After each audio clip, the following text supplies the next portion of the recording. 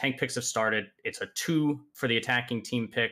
Then the defending team in red on the bottom picks 4. The attacking team picks 3, then 2, then 1. So that's what you can see here as we get ready for Himmelsdorf. And remember, this is Himmelsdorf. So lately, I feel like this second round actually has been a significant change in the Himmelsdorf meta, where we have been seeing multiple E100s, multiple 60 TPs, IS4s, E3s, mice, with the exception of the less heavy tanks have been VZs, 50Bs, and like an occasional 277. And it's really just going. VZs have been falling out of favor because of it. Correct. It's like the 1, sure, but we're not seeing a lot of that like double VZ, double fast mover tanks. And you're bringing up 60 TP is a staple of some of these teams. You can see 2 of them being brought for Tomatitos, and the IS4 is just solid. They're realizing they don't need the 277's raw speed to get the positions that they want. Yeah, and they're just like, why not just bring another 600 plus HP? And things that make the IS4 bad in pubs, like its low ammo count and its derpy gun, aren't really that big of a factor in a small comp, because a lot of times when you're getting into these scenarios, I mean, it's just like you're not shooting anybody across the map. A lot of these maps are attack defense, and you're getting into engagements that are less than 250 meters away. And so that gun is fine. You know what I mean? And 30 rounds is more than enough in a 6-on-6. If you end up shooting all your ammo in your IS4, not only do you deserve MVP for the season, but you need to have a talk with your team. Yeah. And you know what map you're going into. Like, as crazy as that is, it's not a 1-ban map or 2-ban map situation. It's like, you know what you're going to. You're not going, oh no. You're not going, oh no. It's Corellia, and I'm in an IS4. No. Well, this is going to be slow. And I mean, and look at that. Look at the HP that these monsters get. Borderline 2,900. Yeah. Look. I mean, these are 6 people. This is a 6-on-6, and we have 1,700 versus 16.7K. I mean, this is insane amount of HP. You can see Luxon's angle there. If anyone, he does not have a shot on October if he pushes up the 8 line. But he would if he pushed up a little bit, but the problem is it's not going to be spotted, and he'd be kind of out in the open. If anyone were to cut 5 line and go up the courtyard, he has a very easy shot, and he's sitting there pre-aimed, making sure that if it were to happen, he can pen it. And Surf sitting very tight on this corner, trying not to be spotted from the hill, and he can be angled, and he can hopefully get 1 shot on someone crossing, but October takes a smart route in and has Surf back off.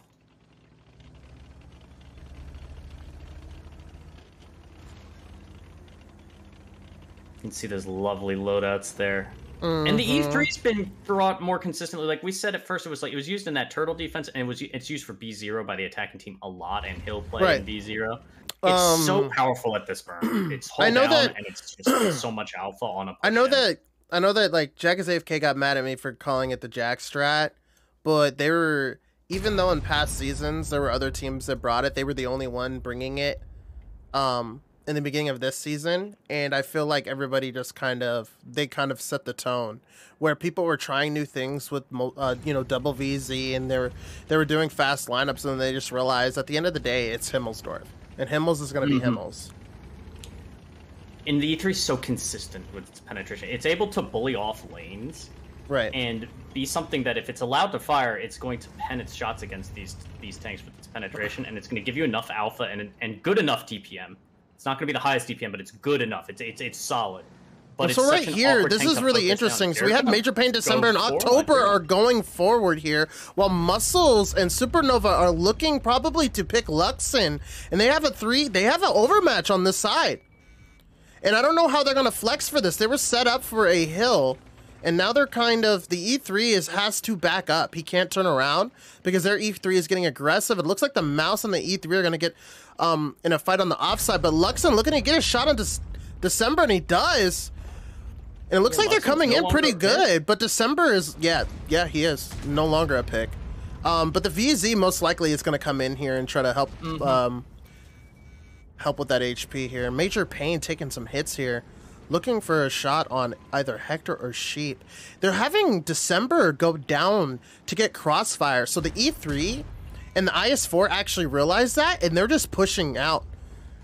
And the mouse, oh my gosh, Sebastian's having his way with Kenway. Oh my gosh.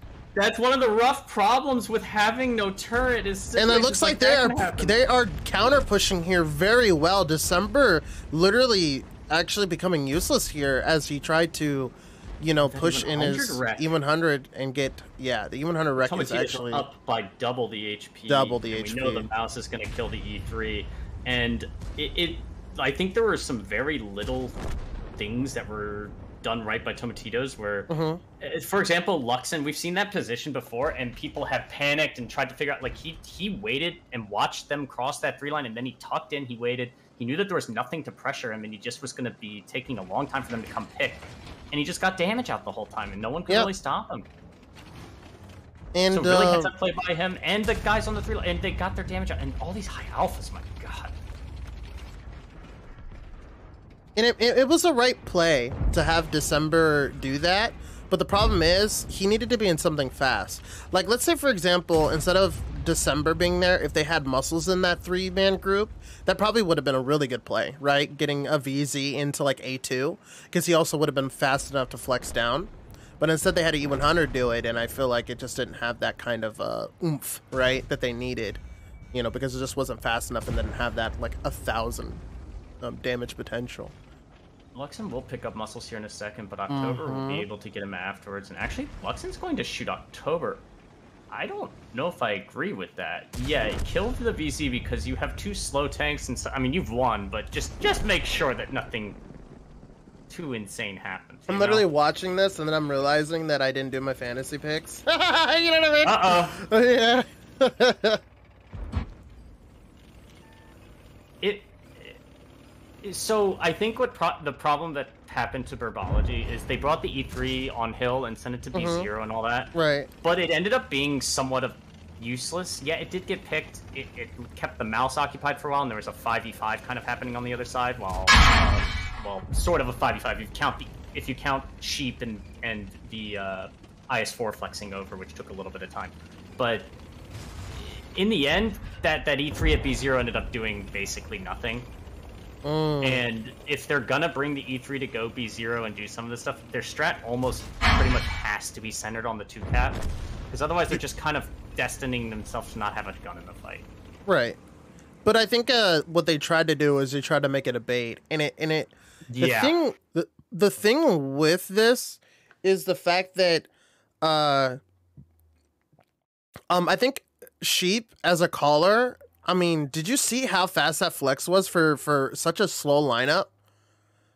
Because I thought that they were going to get more picks off, and they did not get as many picks as I thought.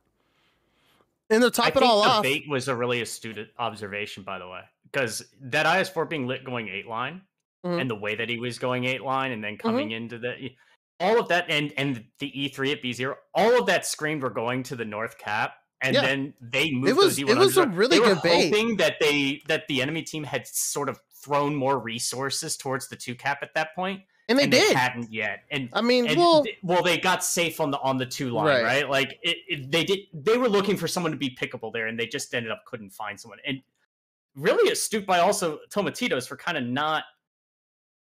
They looked really disciplined. They did.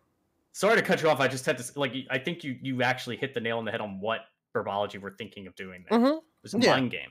Yeah. No, it was 100% a mind game, but the problem is Tomatitos didn't fall for it, right?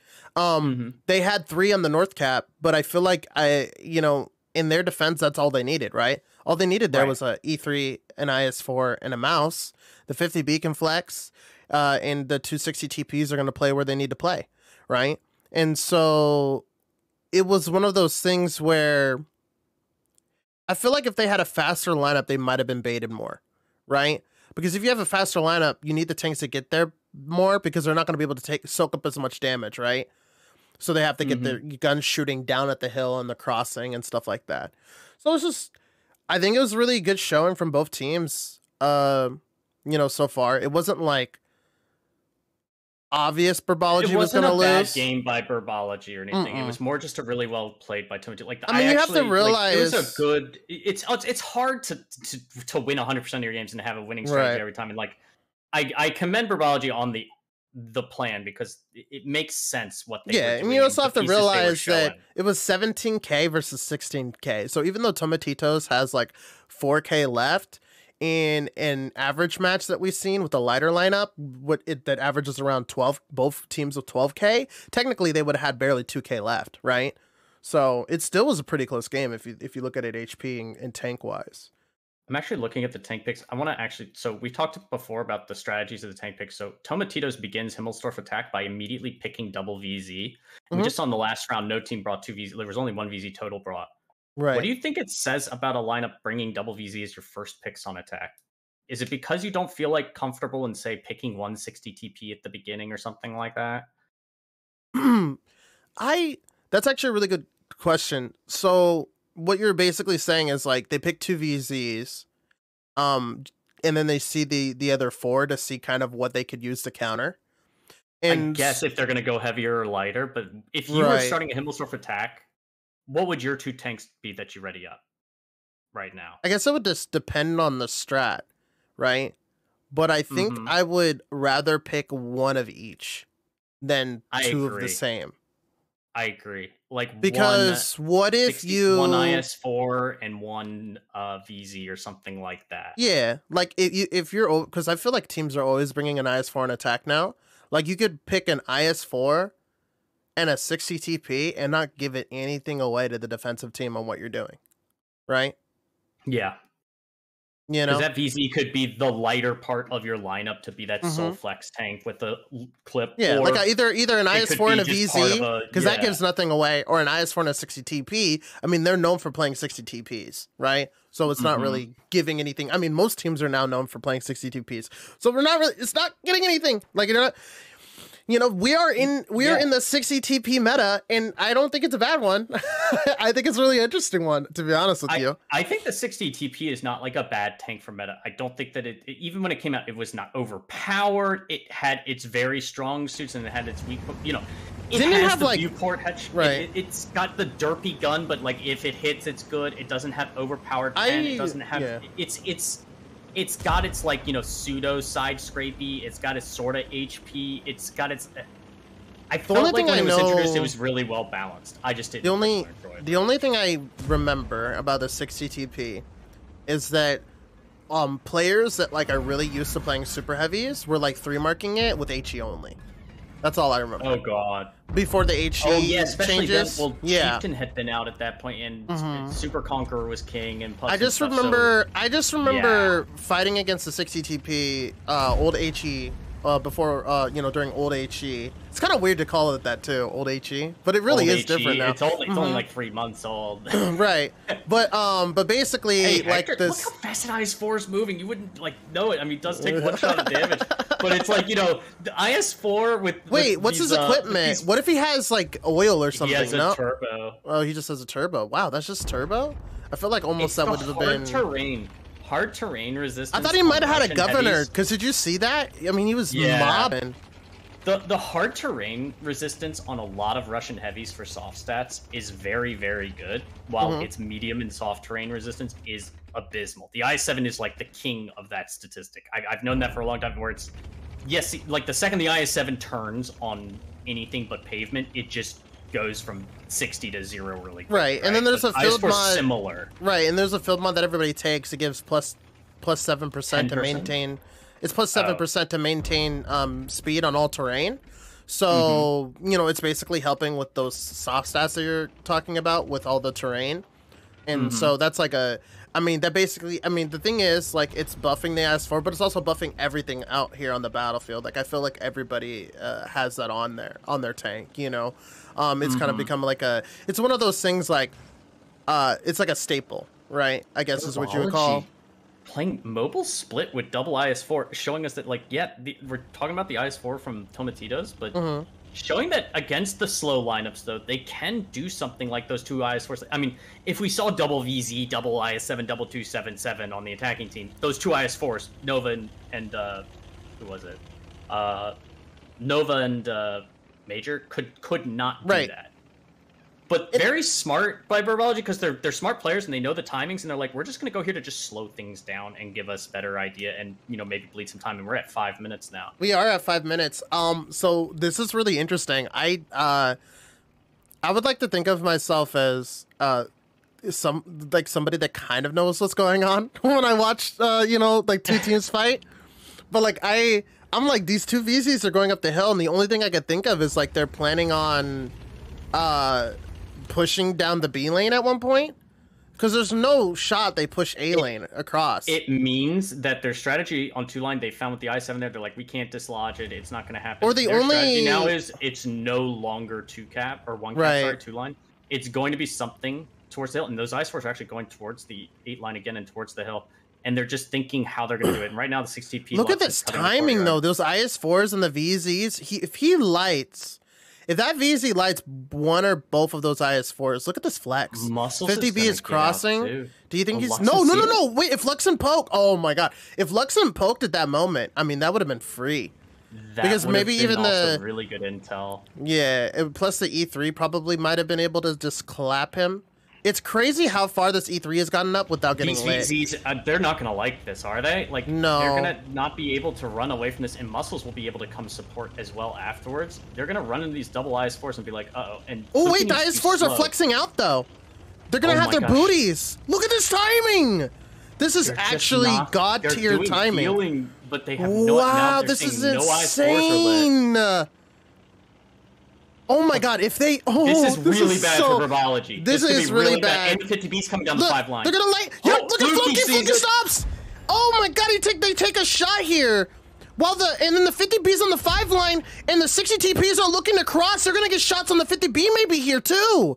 The 50B is just playing really aggro. The 60 TPs are like, we're gonna pick, and yep, he's getting lit. Oh, the snap connects. Oh my God! And he catches on fire. Oh, and now the VZs know they can just pick the 50B. They're just going to 50-50B, and they're letting the 60 TPs fight out the IS-4s. Only one of those. Run in front of the E3's gun as well. But it's not gonna matter. Like, it's just one 750 shot for 2,000 damage. That's a good trade. They're just gonna keep driving. Yeah, they're just gonna keep driving because it's really good for Tomatitos. But this is really good. These IS-4s they made an aggressive play, and Fluky does pick up muzzle. They made an aggressive play, and they're getting punished hard for it. They're getting punished on the offside. Tomatitos is literally losing offside, by the way. Just to update people on that.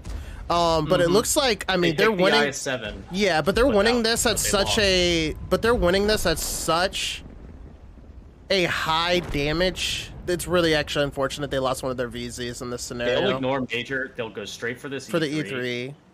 Ignore Major, kill the E3, and then either deal with the tanks in the courtyard or just drive towards cap. And honestly, I would probably just drive towards the cap. I mean, no, you can kill him. You can kill him. They just need to make sure they delete this E3, and ideally...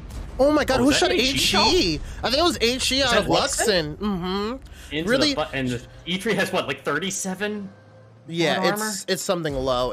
I know it's below 50, and I know for a fact that the 60 TP has like 68 HE pen, which is more than enough to consistently, you know what I mean? Even if you low roll, you're still gonna pen.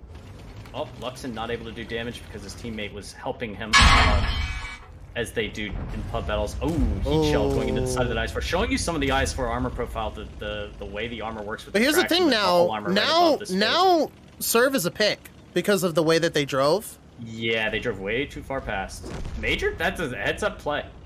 There's a minute left, and they need to make sure they start moving guns, and they need to kill this IS-4 now, and things are a bit awkward because they have to kill the IS-4 and Fluky not is let him the get only away because one... they did not run towards the cap. Yeah, so the one thing that's really weird here is I personally, if I was Luxon, may have just tried to block Major for the 2 low HP guys, right? So that they can get their shots off. Get a track shot. I think he did. He landed that track shot. Oh. And then Luxon is not able to pen. He's able to just get a 0 damage track. There's 45 seconds. If he shoots Luxon, this is very... the VZ comes here.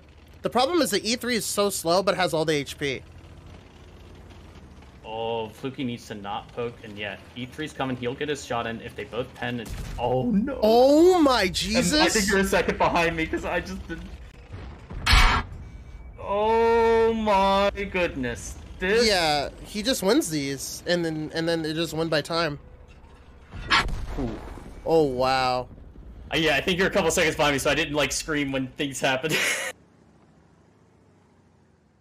Holy crap. I didn't want to spoil it, but, that right there, that endgame, look, Burbology got caught, we said that, but that was Burbology playing themselves out of a bad situation, and they almost took a win from being able to draw that, because Tomatitos let bad habits of, like, pub farming damage kind of get in their heads. Right. They were getting baited into areas where it took too long and they're in slow vehicles, instead of, like, when they killed that E3, it was like, you should probably just have at least two of you just keep driving north on the 5 line and just get on the cap. Major Pain's pathing there in that entire game was amazing. Like the way he got up, he was playing hold down and then dropped into the courtyard for free and then drove past the other guys because they like had that, like you said, like that pub mentality where they drove past and left serve to die I mean, it was just really good, and he actually literally almost won it for his team. Now, if it's like one of those things where like if Equipment 2.0 wasn't a thing, like they would have lost because like. Maybe. Well, everybody would have been slower, so I don't know about that. But, like, the E3 definitely had... If the E3 didn't have turbo, GG's. And I'm pretty sure the E3 had turbo, because he was, like, mobbing. You know what I mean? And you could say stuff about... This is where, even in pub battles and in tournaments, I always had problems when someone, like... something like this would happen in a scrim. And imagine this was a scrim game. This is where you have a serious discussion afterwards about looking at the clock and reading the situation and understanding... Because you have to make your own luck.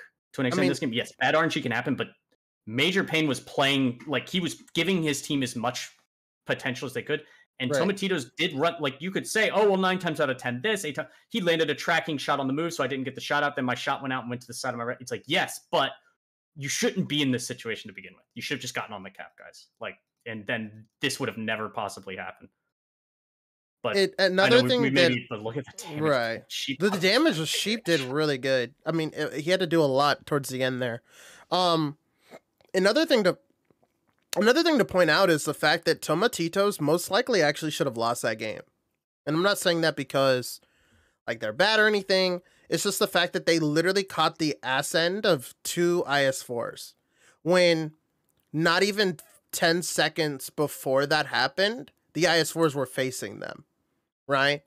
And it was one of the, I mean, the timing was so in favor of Tomatitos in so many scenarios.